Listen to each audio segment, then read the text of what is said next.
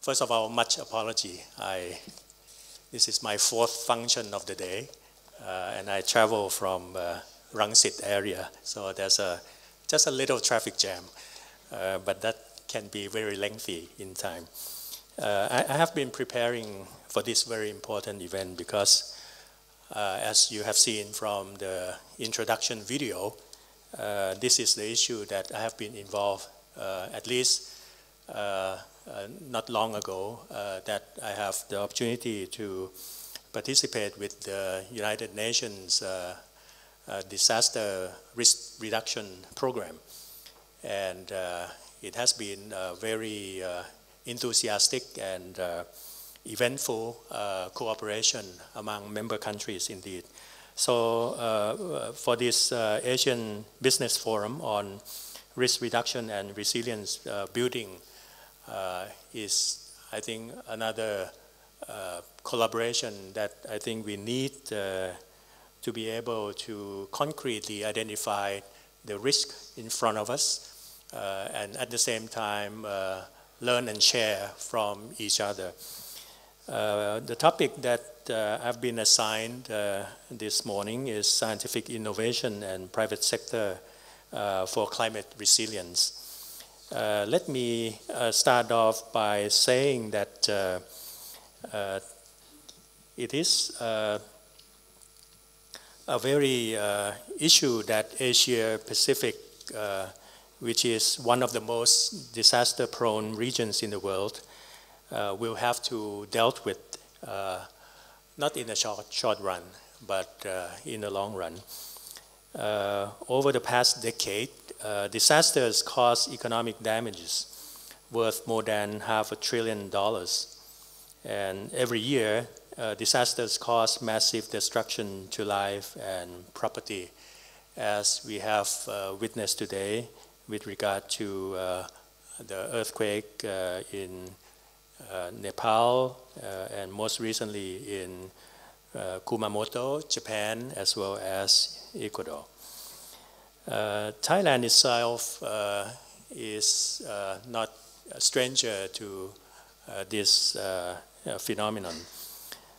We have experienced the so-called century flood in the year 2011. Even this year, farmers in many provinces are affected by drought. Building resilience of disaster is then a necessity to protect us from the hard-earned development that we have made entrance and made a lot of gains in the region. As you know, UNFCCC has forecasted that climate change will have wide-ranging effects on the environment and on socio-economic sectors, including water resources, agriculture, and food security, as well as human health, terrestrial ecosystems, and biodiversity, including coastal zones. Changes in rainfall pattern are likely to lead to severe water shortages. We are witnessing now in many areas of the country in Thailand. Melting of glaciers can cause also flooding and soil erosion. Rising temperature, you are well aware of, will cause shifts in crop growing season, which affect food security, and changes in the distribution even of disease vectors, putting more people at risk from diseases such as malaria and dengue fever in this part of the world. Temperature increase also potentially severely increase rates of extinction for many habitats and species. So besides mitigation of the greenhouse gases, adaptation is a process that society like us must adapt ourselves to cope with the uncertain future. Last year, we at the Ministry of Science and Technology has completed a report to UNFCCC and GEF on technology needs assessment. There we have identified 4 priority sectors for resiliency, covering energy sector, agriculture sector, water management system, as well as atmospheric modeling. All the 4 sectors are now in its implementation plan. And it's something that we have to adhere to the facts that life is a bit different today than we used to. And given that Thailand is still an agriculture-based society, we have a lot of homework to do, especially in turning our agriculture sector into not only to try to increase their GDP contribution, but how they can adapt themselves to climate change, which is not easy because it's the pattern of lifestyle, it's the livelihood, it's involves resistance to change. And even today, in the drought season, we have been encouraging farmers who normally would grow rice crops over the year, for some families, 4 crops a year. And during the drought time, we cannot afford that, meaning we don't have enough water for them to grow that much. So the government has been encouraging them voluntarily so that they would stick to their seasonal rice growing crop. And then in the meantime, for the time that they are free, try to do something else, such as growing alternative crops that use little water, for example. And our ministry has been helping by introducing a number of crops that can tolerate the drought situation. Alternatively, we also have suggestions as well as investing in a number of projects to deal with this drought season. For example, we have created thousands of small reservoirs, man-made reservoirs. In Thailand, we call it monkey cheeks, according to His Majesty the King's advice. And it has been working very well. We have to do more, indeed. However, it cannot be that fast, as fast as we want to invest, because a lot of times we are dealing with the property issue, where we have to negotiate with the community as well as the landowners to cooperate in creating these monkey cheeks. So adaptation is a big issue indeed, and for climate change, it entails taking the right measures to reduce the negative effects, covering adjustments and changes, many options, and sometimes we have to make it opportunities instead of trying to just correct the problems. It ranges from technological options such as increased sea defense or flood-proof houses on stilts, to behavioral change at individual levels, such as reducing water usage, as I have mentioned, using insecticide-sprayed mosquito nets, even the early warning system for the possible extreme events, such as water management system, especially at the community level, improve risk management. And this is something new to the Thai society. We have to introduce all these risk measures, may it be risk averse or risk lovers, to be able to cope with the possible damage that will happen in the future. And this will also include the management of the biodiversity as well. In the area called Wang Nam Kieu, our ministry has looked after a forest. It's the only forest that our ministry looked after for the past 48 years with a proper management system and with a good model. We have been able to maintain, to lose less than 1 percentage point of the forest area by providing the community with proper management system and get them to agree with preserving the biodiversity for their livelihood as well as for their living and revenue generation. This is a living proof that it can be done. But without management, we are going to lose a lot of forests as we have lost in the past. The Ministry of Science and Technology has been intensively involved in implementing STI in building resilience to climate change, led by 3 major agencies. In our ministry, we have 14. These 3 agencies, let me start off by, first of all, the Geoinformatics and Space Technology Development Agency, or GISDA for short. This agency has been using satellite images to monitor the country's disaster-related situations for the past 30 years. And this includes changes in spatial distribution of natural resources, of flood, of drought, all the necessary data that's needed for planning and management in both passive and active sensors for analysis. Please bear with me, I need to talk some technical parts because of the topic that I've been given. GISDA's coastal radar system is used to predict storm for early warning as well as to monitor coastal erosion and impact from ocean currents. It can also predict oil movement and impact area upon oil leak incidents, which is something that already has happened in some areas of the country and certainly, as you know, in many areas of the world. So we need to be prepared, and this is the certainty among all the uncertainties that is going to happen. GISDA has another tool called Web Map Service.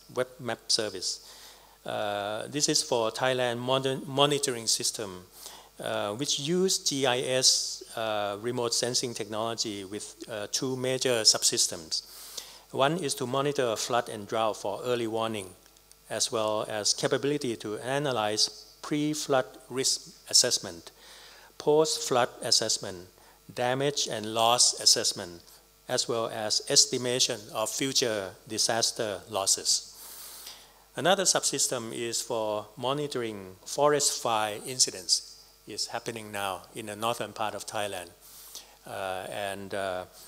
Accurately, GISDA has been supporting by using to detect hotspots up to 4 periods per day, deploying from our friends' satellites, and helping to plan the forest fire prevention or the haze prevention to mitigate through the mitigation center at the community and provincial level. It has been working for the past 30 days. We call it 60 dangerous days, and half of it has passed.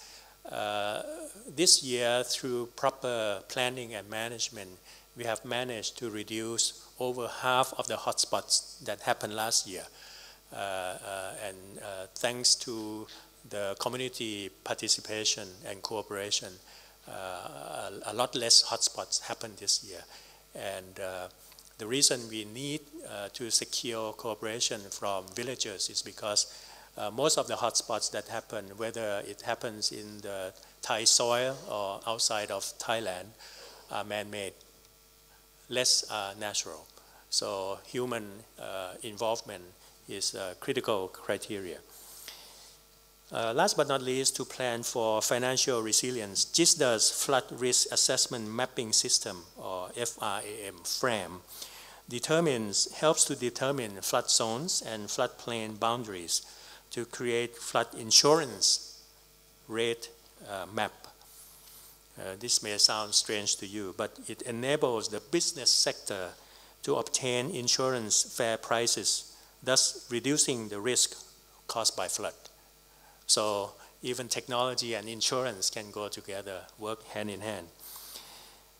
Secondly, let me highlight the fact that high amplitude earthquakes in Asia have been frequently observed, The ground shaking could lead to damages or collapse of engineering structures, as we are well aware, especially dams, resulting in large-scale disaster at the downstream communities.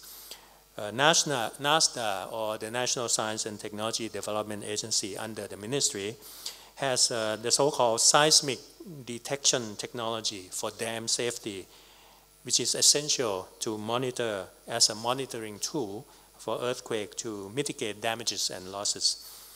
EGAT, or Thailand Electricity Generating Authority of Thailand, is a dam operator, is now collaborating with us on an ICT-based real-time monitoring and management system for dam safety. This is a project installing a new automatic seismic monitoring system in 14 dams and surrounding areas. It contains seismometer that can detect the epicenter of the earthquake and contains an accelerometer that can record the earth shaking rate within 200 kilometers. This system will assess if a dam can withstand the seismic activity and allow us to determine necessary actions for earthquake protection in time. The system is promisingly effective and building up resilience among communities around the dam areas, which is important. Psychologically, the villagers or the community must be assured that there will be no danger from the burst of the dam. As for Bangkok itself, the Bangkok metropolitan governor and its vicinity largely rely on the Chao Phraya River, which is the lifeblood of the central plain of Thailand, in supplying fresh water. The salinity in the river is controlled by the ocean tides as well as the river discharge. Therefore, the interplay between these two factors is so crucial in determining the availability of fresh water, especially for the central plain. The saltwater intrusion is intensified in the dry season. It is somewhat happening now too, when the demand of fresh water is excessively high, affecting various sectors including agriculture, industry, and waterworks. The situation further deteriorates in the face of climate change and sea level rise. The NASDA salinity intrusion forecasting and scenario-based system for the lower Chao Phraya River has been developed to help relieve this issue. A decision support system, which includes the salinity intrusion forecasting and scenario-based planning capability, is now being developed to provide decision makers the timing of the availability of fresh water in lower Chao Phraya River. Coupling with that, we also have other parts of our agencies helping many institutions, especially hospitals, to deal with the brackish water. We have developed technologies, so-called reverse osmosis water purifier filtering system, which can be glazed by nanotechnology in order to prevent the filter from being contaminated or deteriorate too quickly. So there are other technologies that can be very useful, especially when the hospital cannot use the water because of its brackishness. Let me turn to the third and the last agency. We have another agency which has been helping the country a lot in many areas. This is the Hydro and Agroinformatics Institute, or HAII for short. HAII has the so-called telemeter or telemetering system, and now they have expanded this telemetering system to assist our neighboring countries. For example, Lao PDR, we have helped them to install a number of telemeters in many parts of Laos. And this is very helpful because, you know, when you talk about water, you don't have borders. You see, water in Laos, water in Thailand is the same lifeline. Menam Khong River, for instance.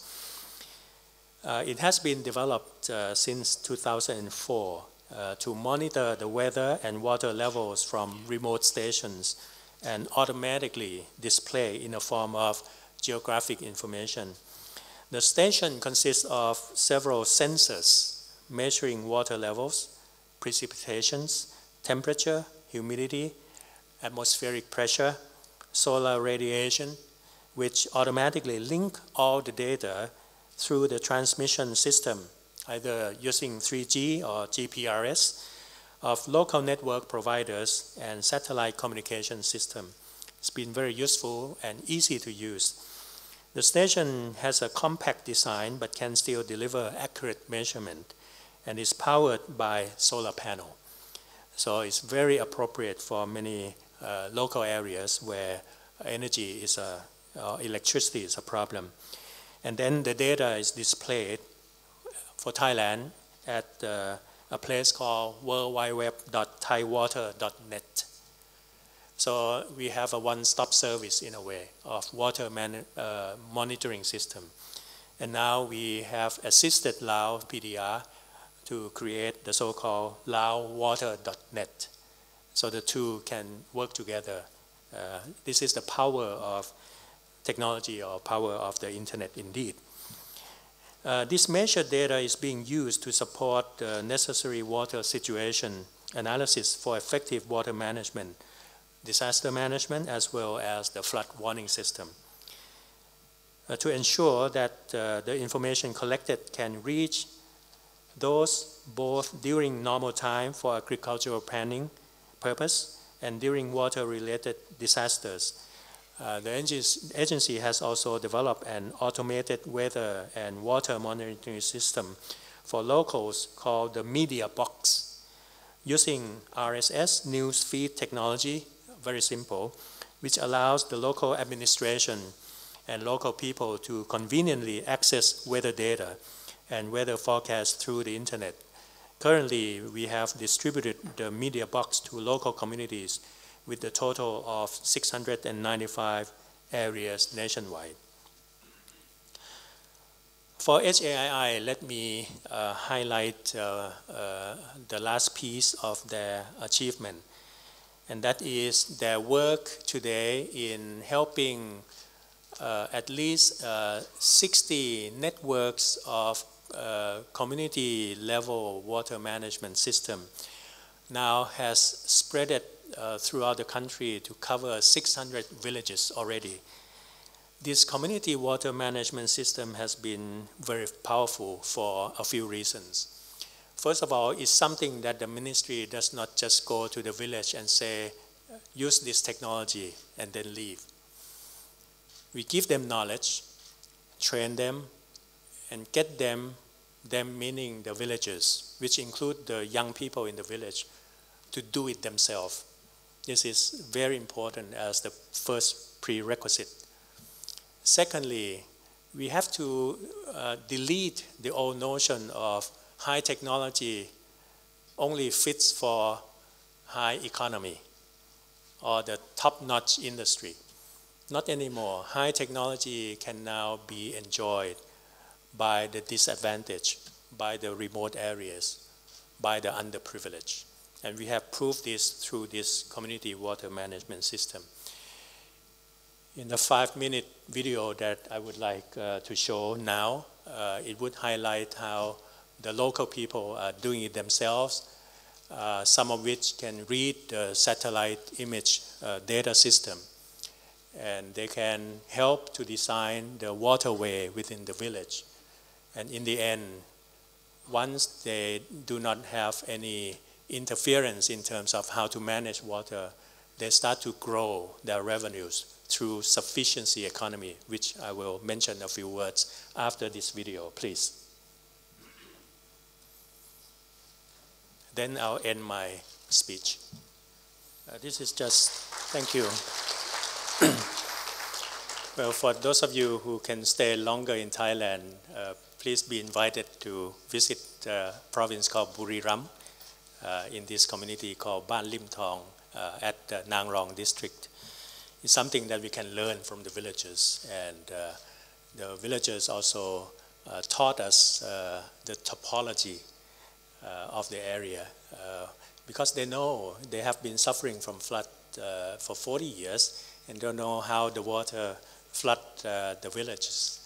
And with some innovations even, they have these huge reservoirs that when the flood in any year arrived, the deposits would fill up this big reservoir, and it creates hardship because it involves a lot of expense in order to dig it so that it will be as deep as it used to be.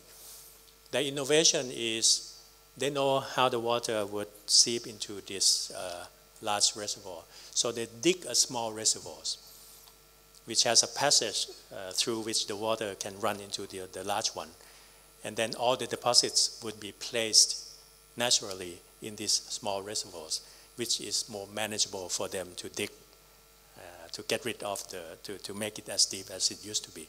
So this is very simple innovation, but it's so effective for them and for their spending and investing in. And the other good things that will come after all these lessons is that some villagers are now donating their land in order to create more monkey sheiks. It's something that you cannot, not easily being found in many localities. If they haven't gone through together these experience and lessons, something like this would never happen. So last but not least, I would like to offer my opinion that many of the things that I have mentioned dealt with from the supply side or the government side. But I think today we need a lot of help and contribution from the private and business side as well. And I'm not just talking about CSR. We are beyond CSR today.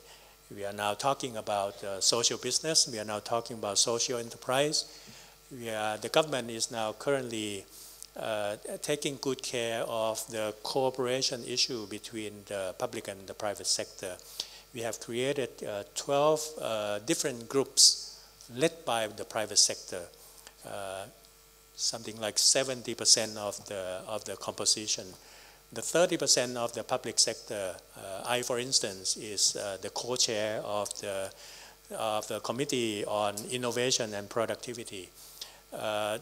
We are there to support the private sector, but the initiatives mostly would come from the private sector for the society, not for their own interests. For the first time, we are seeing something different in the Thai society with the so-called PPP. This is a true PPP led by the second P, the private sector, which are normally at the back seat waiting for the government incentives, not anymore. So we hope that through this so-called Pracharat, I don't know how do you call it, it's sort of a civic state empowerment system. We are hoping that this will be a long-term engagement of public and private participation, as well as the community level participation. I think also, even though it's climate change, we need to do a lot of technology development. And that's why in the COP21, we also have to discuss about technology transfer of climate change. And in doing so, we also need the private sector to do more in innovation and in investment in research for climate change. For example, precision farming needs a lot of research for Thailand. Energy conservation system, down to a very simple thing like wastewater at the household level, how to manage it. This is something that the private sector can engage and can do more. And I hope it's less for more, not more for less, so that we can go through the climate change with the real resiliency, and the whole society must work together in order to accomplish this. So Ladies and gentlemen, thank you very much for your patience. I know I have stolen some of your lunchtime, but I hope we can learn from each other, and I am sure that this forum will enable us to be more successful in living in a world of climate change. Thank you very much for your attention.